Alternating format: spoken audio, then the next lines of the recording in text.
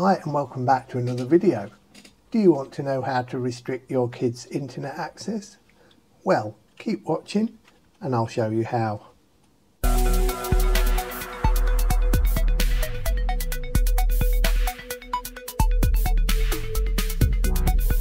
In this video, I'm going to show you how to restrict the kids' internet access using traffic management rules in the UniFi network portal.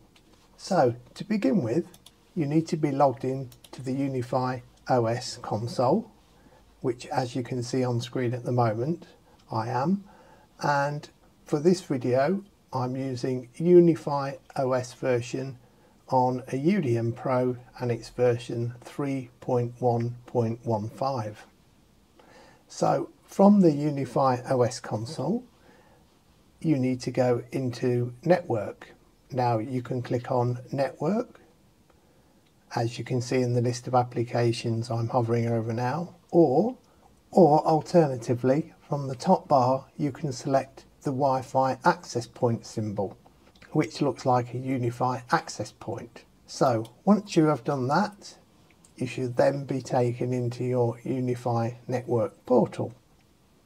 Now from the UniFi network portal dashboard, you need to select the settings cog from the left hand side, which looks like a gear or a cog icon, and it's for settings. It's the last icon in the list at the left hand side. So select this. This then takes you into the network dashboard specifically for Wi-Fi, as you will see on screen at the moment. So once you're in Wi-Fi, you need to go down and select traffic management from the left hand side menu. This will then take you into the traffic management screen, where you'll see two boxes, one for rules, one for routes, and underneath that you will see a box for static routes as well. Now what you need to do is you need to select Create New under the Rules box. So click that. Then this will take you into the new Rules screen. Now under Action, you need to make sure that the word block has a blue border around it, which is to block internet access. Then under the category list, you need to select from the drop down menu, you need to select App Group. Then underneath that you will see App Group. Now you need to select certain apps, so click on the drop down arrow and this will bring you up a list of predefined app categories. So in order to block access to Facebook and certain social media sites, for example, you need to select social networks, and you also need to select online games, which will block access to online games, and you also need to scroll down and select media streaming services, which will block access to such things as Facebook, for example. You can also select instant messengers so that it will block access to, for example, WhatsApp. But in this case, I'm just going to be choosing the app group for social networks, online games and media streaming, which should block access to Facebook, TikTok, online games and so on. The target you need to select is you need to click on the arrow and scroll down and select the device which you want to have blocking applied to. In this case, I'm going to be choosing the name for PHON01, which is my mobile phone.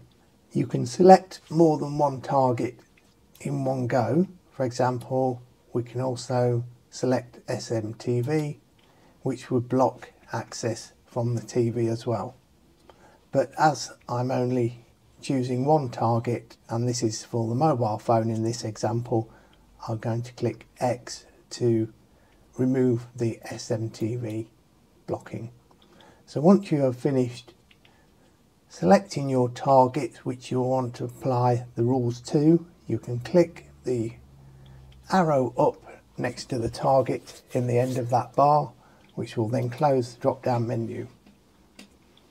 Then under schedule, you can select from always, every day, every week, one time only, or you can have custom time.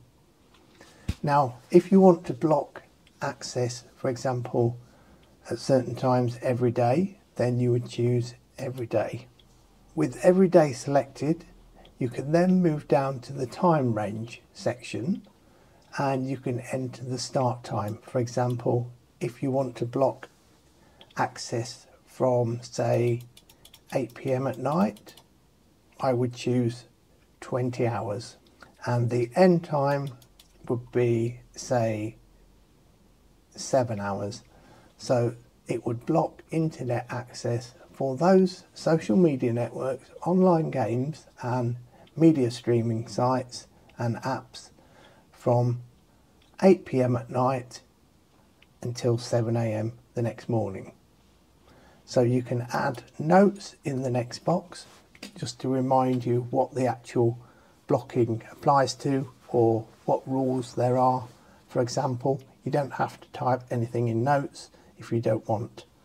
So once you've finished and confirmed everything is correct, you click Add Rule, and this will take you back to the list of traffic management rules. And here you will now see that we have a rule to block access from the mobile phone to social media apps, online gaming, and also streaming sites as well, and streaming apps such as YouTube, for example, or TikTok.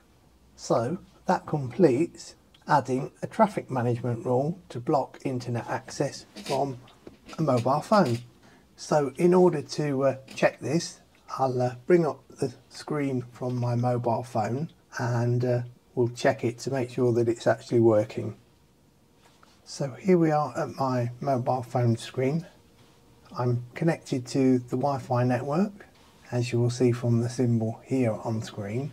So if we go ahead and open YouTube via the YouTube app, you will see that it's not actually loading any content in the YouTube homepage, which confirms that it's actually blocked access.